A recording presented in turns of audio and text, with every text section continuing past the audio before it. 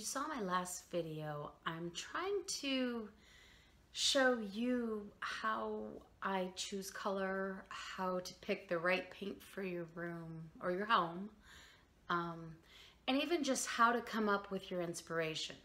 So this one is actually coming up with your inspiration for your home, whether it be one room or whether it be your whole room.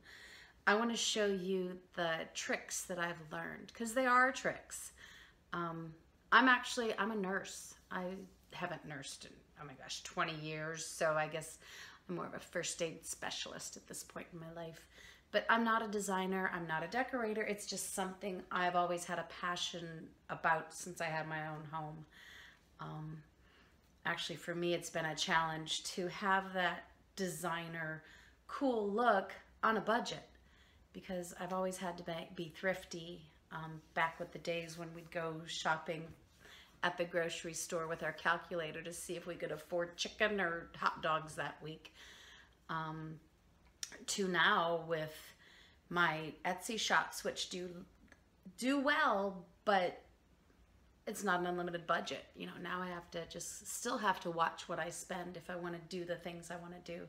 So I thought I would take this video and just show you how to find your inspiration and maybe create a whole color scheme for your house, how to know the colors are gonna go, that kind of thing. Okay, so for me, I told you I like house. I like looking at a picture, or you know, it could even be a magazine, it could be a catalog. This is a Pottery Barn catalog. I like pictures. I'm very visual. I like knowing that if I see it in a magazine, someone else has done the work and designed it for me, and I can just cheat and copy it. So like for me, I'll get the catalog, and I won't shop there, but you know what happens? Other people copy, and soon enough you're gonna find that off-brand that's gonna look exactly the same but not cost the same price. So that's what I'll do. I'll look through, say in this one, there was a bed that I liked the bed, I liked the look of the room. Not finding it now. I had it dog-eared for the first 12 copies of this video. Here it is. So I saw this, and I loved the dough bowl, which I'm kind of regretting selling all my dough bowls in the last couple of years. And I liked the headboard.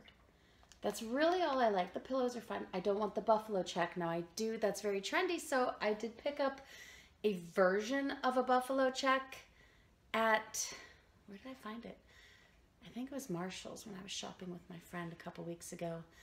But I did get a headboard similar, and I like this, so I might have to look for another dough bowl. But so I would take this and I would rip out the page and, you know, maybe write on here what I like, or that, and I would take it with me. I have a binder for every room of every house that I do. This is the one for the lake. I saw that picture on Pinterest one time and copied it and put it in here. It's somebody's fun fire pit area that I liked. But anyway, so I create a section for each room in the house. Here, I knew I wanted a wood door somewhere. And so I put, this is actually a Word document that I saved the pictures, I put them in, and then here you can see this part. This was for the old house. I'm not doing that anymore because I'm kind of over chalkboard. But I wanted it between the doors of the old house. But that, I'll keep it. I'll keep the picture. You know what? I don't do everything, but it reminds me, because I'm visual, because I'm old and forgetful, it reminds me of what I want to do. So we'll go, I'm going to show you. I was looking through Pottery Barn. This one actually is Ballard Designs. I was looking for Ballard Designs when I was doing the pantry. And I liked the baskets. They were convenient when I did them in the pantry at the first lake house. And then I saw this. And oh, wouldn't you look at that? That is my pantry at the lake house. So see, I kind of cheat. I don't come up with the idea on my own, but I will copy the best of the best. But anyway, so look, there's the baskets, there's the gray. So all I did was figure out what gray this was and painted this pantry that way. And then the white I knew I wanted, and if you see this, they don't have white other than the things. I like white dishes. For me, white dishes just go. No matter what you do to your room, no matter what way you go, white or black, anything like that is always gonna go. And you know, for me, white is clean, white is neat and bright. And my mother-in-law taught me that if you use white, it doesn't show dust as much as black. I should have listened to her when I did the black countertops, but whatever. Anyway, so I saved this picture. It was in my kitchen part of my binder. So I'm going along, you know, and I'll get to another way. If you don't see the picture you love, I'll show you an easy cheat. So I'm going along.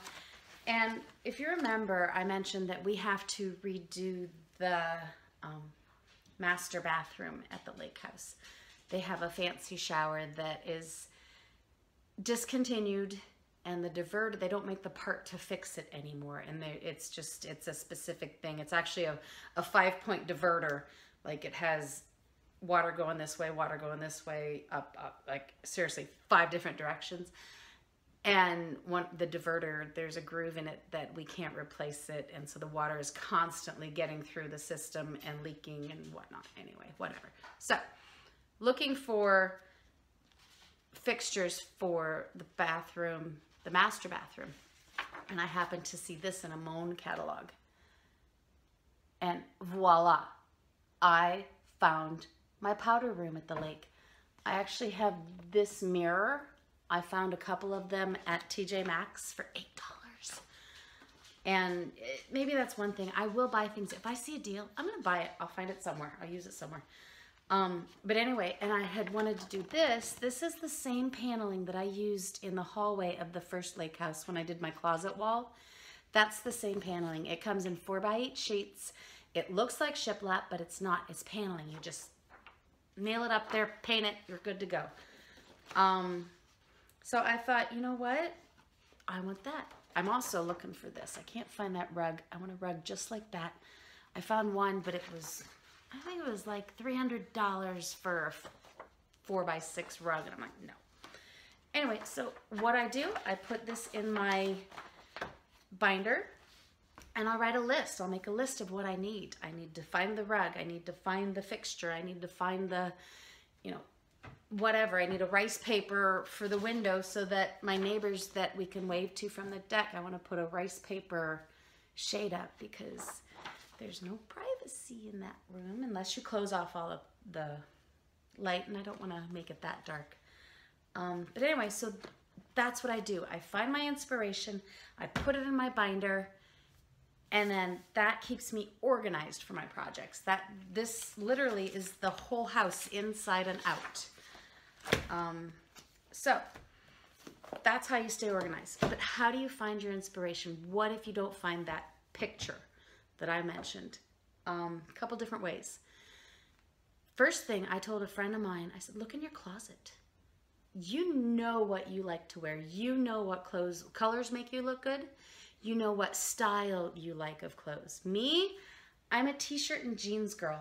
I don't like pattern. I think sometimes on me, because I'm a short, I'm 5'2". I'm 5'2" and like a size 8 or so, depending on the day, sometimes a little more. But for me, pattern overwhelms me. I'm a small person. You put me in a bright print and all you see is the print and you lose me. Others love that boom, boom, in your face, colorful, eclectic. I have friends I follow on Instagram that can rock eclectic like no other. Me, I couldn't live with that. For me, I would just see clutter and dusting and yeah, just can't do that. But anyway, so that's what I tell people. I said, look in your closet, find the colors you like, find the styles you like, and then take that. Look for that when you're shopping. you know, if you are a jeans and t-shirt girl, you're probably like me that you like the French grain sack stripe. You probably like the canvas that's out right now, maybe even the farmhouse. Maybe you're relaxed like that. I have one friend who, her dresses, she's stunning. She's a little bit older than me, but you wouldn't know it. She's absolutely stunning. She always wears these structured dresses. She can rock a print, and she's more of a Southern living type of home. And it works. Their home is amazing. And the nice thing is it fits them. It's not Joanna Gaines. It's not other designers. It fits them. They do what they love and it works. So that's kind of what I want you to think about. Do what you love. Don't follow other people. You know, like my house is not going to look like anybody else's because I'm finding pictures all over the place. So, all right, awkward pause here. The other thing I want to do, so if you can't find your inspiration from a picture or your closet, cheat. Find a piece of fabric. This is actually the fabric that I used for the first lake house. I actually made some pillows with this back when I sewed. I'll sew if I have to. I hate to sew. But it's funny because I pulled out the colors that were in here and used them in the house. Again, not the walls. The walls were close. The walls were like, they were soji white, which was kind of an off, like a yellowish white.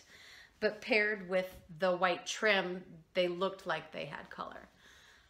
But cheat, you know, this is the colors that I'm doing in my mom's office. Now, am I doing this print? No. But her wall is close to this. Yeah. Her wall is like close to this. Now, I always pick, when you pick color, I pick a grade version because if your wall was this bright, it might be too much, but that's completely up to you. I mean, I tend to go neutral, safe. So I found a grade version of this blue. We are doing the blue. We have canvas, and this orange just pops against that blue. So this is kind of what I'm using for hers. That was my inspiration for her office. Plus, I know my mom. I know my mom loves color. She always picks like colorful tops and stuff. She tends to be a solid girl like me, but she likes pinks and bright, fun colors. This is another one you could use. You know, the designer has done the work for you. The designer put the colors together and created the pattern. This is actually napkins and a tablecloth that I have. And all of these colors work together. It has purple. You know, let's say you're not doing a room. Let's say you want to do your whole house. Use the fabric. You could do, you know, one house, one room. Especially if you choose a neutral color background, say, I don't know, pick out a tan or a gray. Gray's here for a while. Gray's gonna stay. I have one friend, she did extra white. I know I'm all over the place with this one, sorry.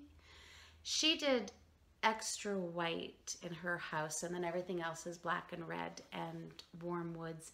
And it works. It's stunning. It's really, really pretty. She has statement pieces, and it's just awesome. But what if you don't want every single wall the same color? Well, you could easily pick out a piece of fabric. I don't have a good example here, but you know what? Use this in one room. Use this in another room. Use this in, you have options. Fabric will give you a plan for your whole house and a simple way to know it goes together. But you can't do that without your color deck. I'm telling you, if you haven't gotten one, get a color deck. I don't take it with me. I just find the color, I isolate the color, and then I go to the store and I get the color cards. And then that's what I take with me. I take the color card, I put it all, I don't see this is like my 40th take of this today. You should see my outtakes. They're funny. I should make a compilation video. So you've collected all of your samples. You've collected your fabric, you've collected your paint chips, you've collected your flooring. You could even take the picture with you. If you can't remember what you're looking for, write it in a list, put the picture, put it in here, take this to the store, go shopping with it. Put it on top of that pillow or that sofa or whatever you're looking to buy and go with it. You know, it's gonna, if it matches the fabric, if it matches the colors, it's gonna work in your home. It's really, it's cheating. It's using the creativity of others to make your home yours. Not a designer's, not, you know, if you want to copy that look, if you want the look, go for it. But this, to me, is how I can come up with something that I can live with.